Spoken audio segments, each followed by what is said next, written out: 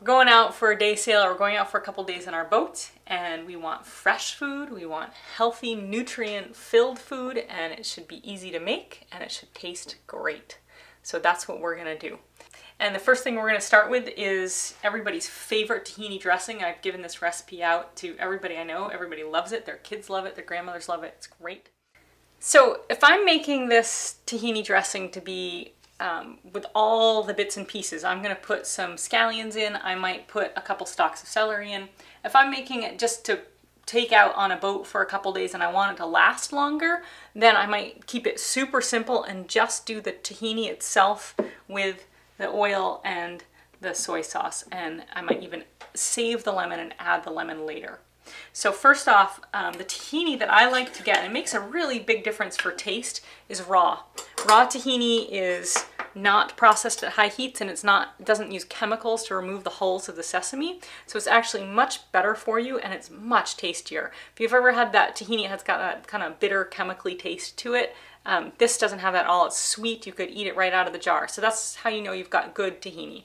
This brand Artisana makes a good one. There's a lot to choose from out there. So I'm not a measuring kind of person. I just kind of go for it. I say that's about how much I want.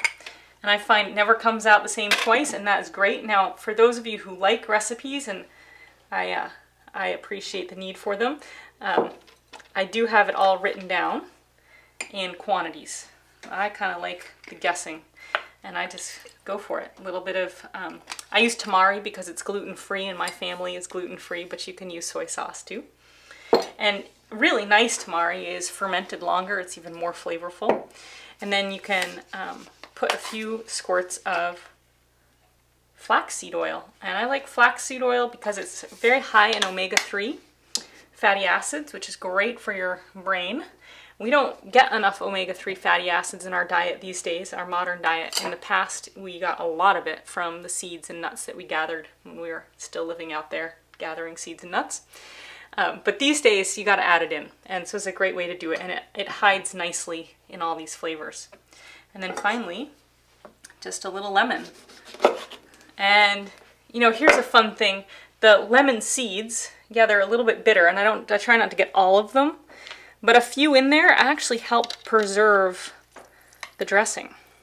So they've got a nice fungicide and bactericide in the lemon seeds. So a few is not so bad. And then, of course, when you're actually eating the dressing, you might pick them out.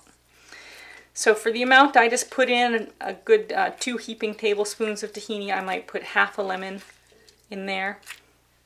And then I could go ahead and blend this up. But since we have the scallions, we're going to make it extra yummy today.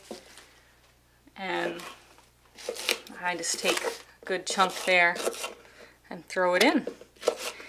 So if you didn't have a blender and you were on your boat, you could easily take those wet ingredients I just had and put that in a Ziploc bag and mush it up, and you'd have your dressing right there. That's it. That's all you have to do is the lemon juice, the tahini, and the soy sauce, and a little extra oil, and you're good to go. But since we have a little mini chop, I love this. It's super easy for making salad dressings. Like I said, I can put a scallion, I could put some celery in there if I wanted, and go for it.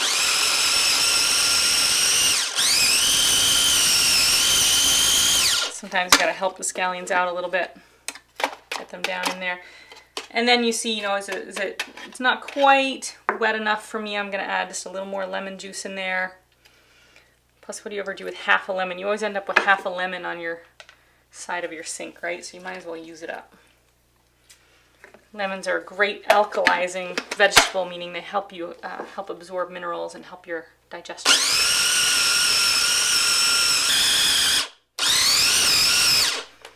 And then the last thing you can do, it's still not quite wet enough, and this just has to do with my creative cooking. I'm going to add just a little bit of warm water to it, so that when I go ahead and put this on my kale, it's more of a salad dressing and less of a dip. So you can have it thick and more dip-like.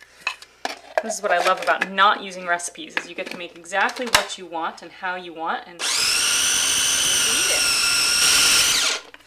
And there you go. That's it. That's your tahini dip. All set to go. And like I said, you could store that in a Ziploc bag to bring it with you.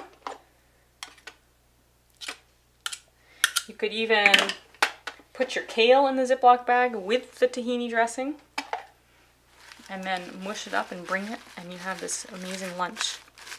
I really love eating a whole huge bowl of kale for lunch, and this tahini dressing makes it a true meal. Like I said, I've never found anyone who didn't absolutely love this as a meal, the tahini kale dressing.